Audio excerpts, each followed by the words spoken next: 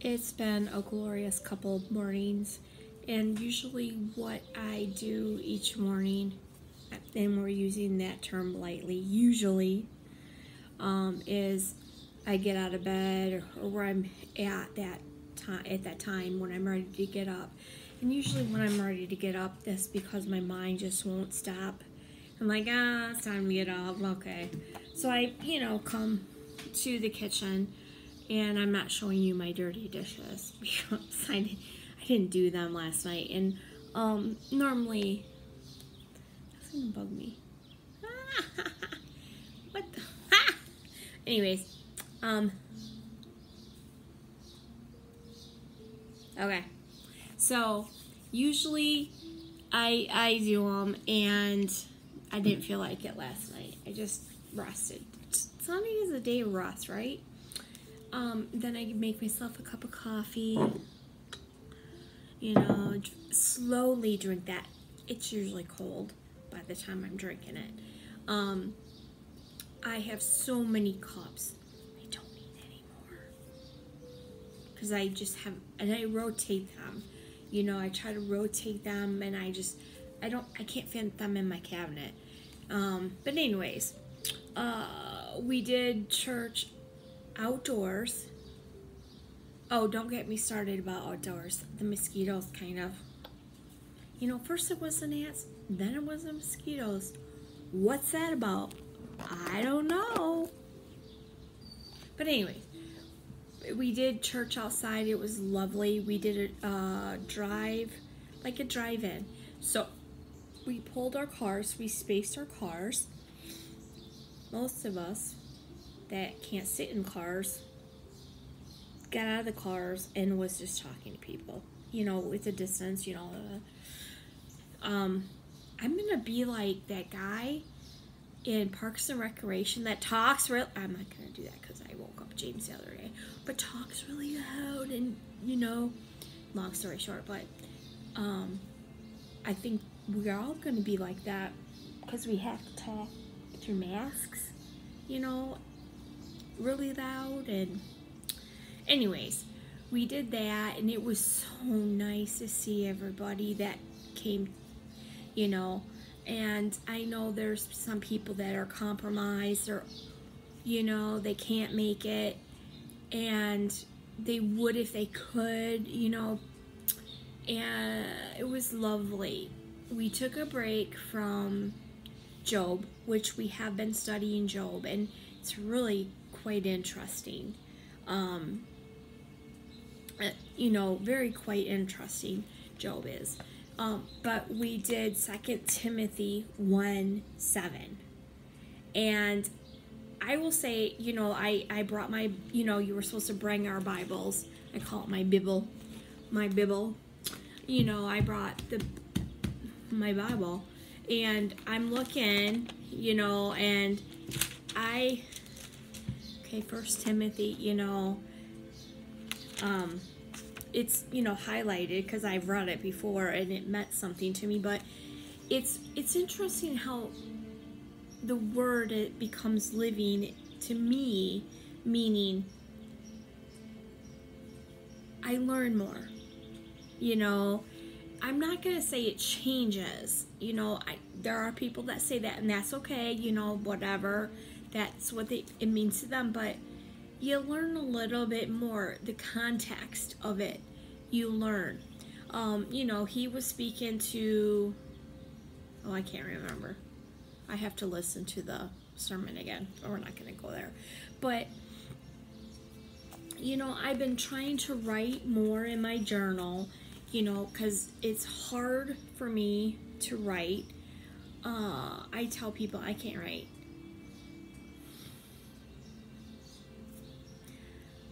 I can't write like I did before, beautifully, fast. I can write. It takes me a lot of time to form letters. I was telling George, which is a lovely girl, we nicknamed her George. She's going to be in 3rd grade, and I asked her about, writing. How is your penmanship? And she's like, what's that? She was so really cute. And so I was telling her, she's like, yeah, my Y's are backwards. And I'm like, that's okay. That's something you have to practice, But for that age group, yeah. I tell a lot of people my penmanship can look like a 7-year-old did it. It is what it is. So I'm trying to write more in my journal. So what I wrote was, 2 Timothy 1 verse 7, for, which also means because. I'm hoping I got it right because I'm going by memory. God did not give us the spirit of timidity, or I can't say that word, meaning fear. We use fear, but a spirit of power, of love, and self-discipline, meaning self-control. It depends what words can be interchanged based on your version.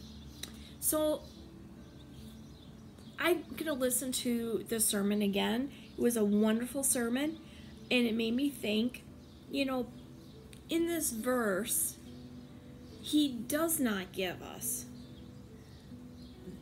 fear. Fear is not from God, that, the scared. I think, there's good fear and bad fear. I think we talked about.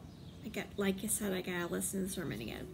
But the stove, I'm thinking of the stove. If we tell somebody, don't touch that, that's hot. We have a good fear that we don't want to get burnt. But then there's the fear of, there's another kind of fear. There's so many things going through my mind I can't really explain, but you know what I mean. So that part's not from God, but what God does give me is he gives me power, meaning his strength. What? It's in the Bible. Do not fear, do not do, multiple times, but power, his strength, he gives me that. And then he gives me love. Not only his perfect love that he showers on me because he loves me, he created me, but he gives me the ability to love others the way he loves me. And I got to think about that. He gives me his ability to do that. And that's something I have to work on, because I don't always love people the way he loves me. And we talked about self-discipline / self-control.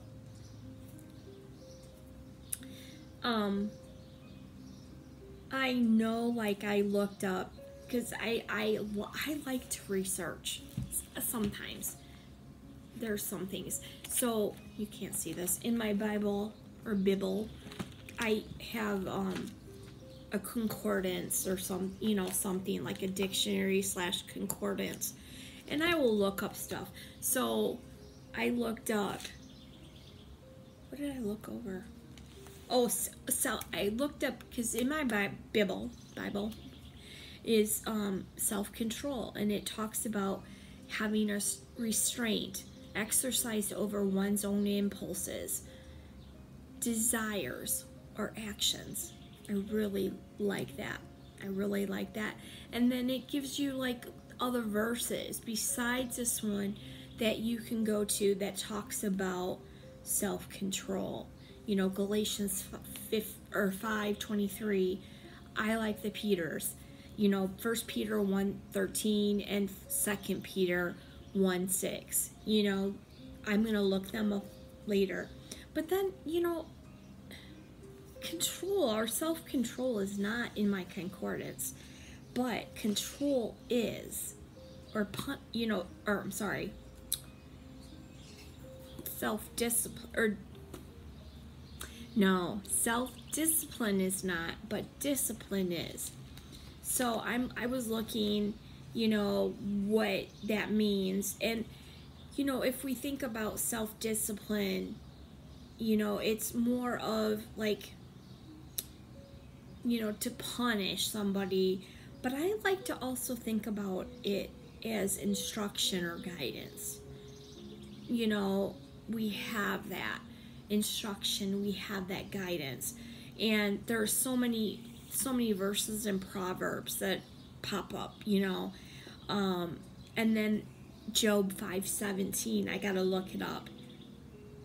Yeah, 5:17, I had to think about that. And then Hebrews 12:5. It, a lot of these verses talk about like, hey, you want this, so I'm thinking, hey, I want that, And if you think about it, that is part of the fruit of the Spirit, I think. Is it Galatians 5:22? I gotta find Galatians. See, I was telling my friend Trina, I have another Bible that is a hardcover, and I put tabs on it for the books of the Bible. And now, like, I think back then it would have been okay. See, I have to sing. I think it would have been okay before, but now it's really hard. It's really hard. So, okay, yes. Yeah, oh, the fruit of the Spirit. Galatians 5:22. But the fruit of the Spirit is love, joy, which is natural, that comes to us, peace, which comes to us, from, well, all of these come from God, so I'm not going to say that. Okay, joy, peace, patience, kindness, goodness, faithfulness, gentleness, and self-control. That would be self-discipline. All those things are the fruits of the Spirit, meaning when you walk closer, you're going to naturally get these from your walk, your faith. It's going to come in like that. So, okay, so I'm like, power. I don't know what's in there, but I have to look. He gives me power, his strength. I can endure all things through him who strengthens me. I don't know where that is in the Bible, but that is in the Bible somewhere.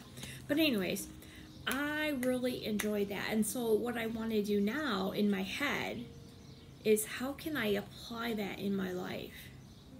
That would be how I interact with people, of course.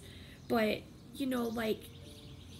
it changes your mindset. Yes, I have MS, but look at all these tools I have. Okay. Wow, I might be suffering from pain, but look at all these tools I have. And then there's other kind of tools like medication, but there's other kinds of tools. I can't write like I used to, but you know what? Slowly but surely I can write. It might look like chicken scratch or a 7-year-old doing it, but I can do it. I can walk. I might look like I'm drunk, but I don't drink. And for those that do, hey, more power to you. I just can't, What else? There's so many things that I do differently now. Even driving my car. There's times where, okay, I have to restrain myself. I have to rely on him to get me from A to B sometimes, because I have to do that. That's faith. And there's other times I just don't drive because I'm like, I'm not, I don't want to say it's in the cards, but it's not in the cards. And there's other times I think too, like, I have said, I have to look at people differently. I have to love them differently, you know, where I might have been frustrated with them, but I have to see them, and I ask to see them. And you hear this a lot. Let me see so-and-so the way you see so-and-so, you know. Let me love that person the way you love me, unconditionally, right? And I'm learning not to judge all that. Oh, don't get me started on that. I'm learning, and I think that's what we're supposed to do, is learn. So I loved learning what I did yesterday. So, relying on His power, rely on His love, and rely on His self-discipline / self-control, and then do something really good for yourself because of it, because of His love, and show somebody His love.